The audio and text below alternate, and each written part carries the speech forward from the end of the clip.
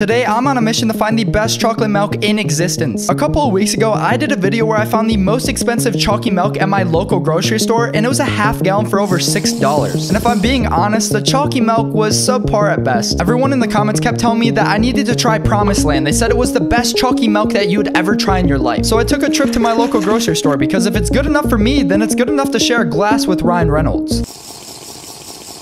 Oh, this is the best chocolate milk I've ever had. This is a 10 out of 10.